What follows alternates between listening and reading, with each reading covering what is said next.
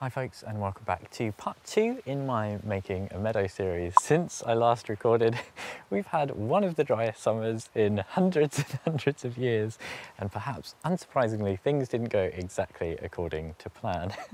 But I did say in that first episode that this would be a really good kind of chance for me to show you the good and the bad about this process and just take you on that journey.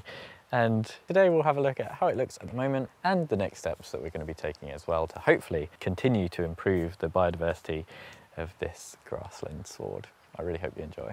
So what went wrong? Well, the plan was to get those yellow rattle plug plants established and then kind of thriving, you know, flowering, setting out loads more flowers, with the end goal that we would end up with lots of nice fresh seed in this area. Long story short, that just did not happen. I think the plug plants were kind of overdeveloped, you know, they were really root bound and they went out too late. I think they need to go in at the start of May, not the end of May, because June is when they do their flowering and then July is when they really kind of finish and set seed.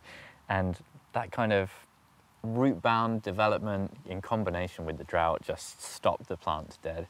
None of them really set out any more flowers than were originally on those kind of plug plants. So we've got some seed on the ground here. You know, I did see a few little pods that have developed, but the goal has not really been accomplished. You know, if we left this now, I think we might be lucky to get 1 or 2 yellow rattle plants come up next year. Looking at the ground, I mean, this is by no means the end of the world. There's still lots we can do. But looking at the ground, you can see, interestingly, there is, I think, evidence of kind of nutrient reduction. The grass growth here is much less strong, much less vigorous than it has been elsewhere, for example, on my allotment grass paths. And there are kind of little areas, little bits of bare soil, which I think is quite a good sign. But we are going to need to give this yellow rattle and this kind of wildflower establishment a little bit of a helping hand, I think. And to do that today, I'm going to be sowing lots of yellow rattle seed. Now, I was really lucky. We got these on sale, the end of summer sale at Wilko. So instead of kind of £2.50, £3.50 a pack, these were down to about 25p, which is absolutely fantastic because yellow rattle is an expensive seed. And I'm not sure exactly how much area this is meant to cover. The packets don't actually say.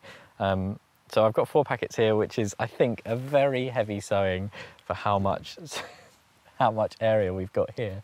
So fingers crossed, this means we're going to have a bulletproof germination, but we'll see, won't we? It almost never goes to plan. So the first thing to do before I sow these, this is the right time of year, September, October, late August can be okay as well. But before we sow these, the first thing to do is get this mown really tightly to the floor. I'm going to set the mower as low as it possibly can go. And depending on how much kind of bare earth is on show, we'll have a look at that. We might need to get the rake out and give it a bit of a scarification to give these a chance to really germinate. So after giving this a real good scalping with the mower, you can see there's some bits of bare earth, but there is quite a lot of kind of this dense kind of dead grass thatch underneath. So instead of getting the rake out and doing it properly, what I'm going to do is scarify this a little bit the easy way.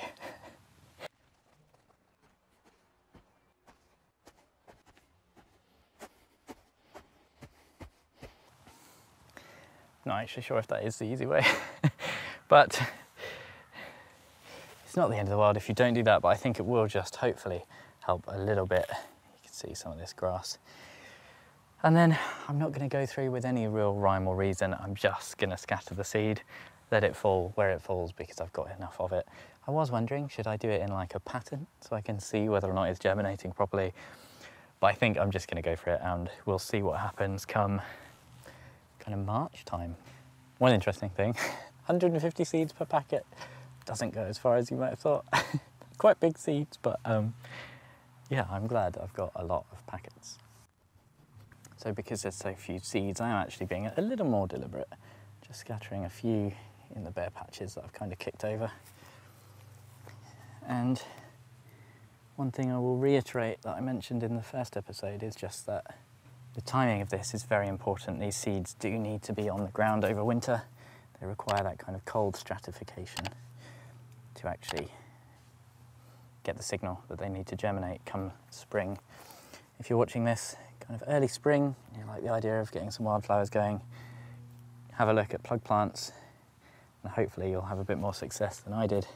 Or just start preparing, start doing your research so that come September, you can do what I'm doing now and hopefully get some nice germination of seeds that you sow.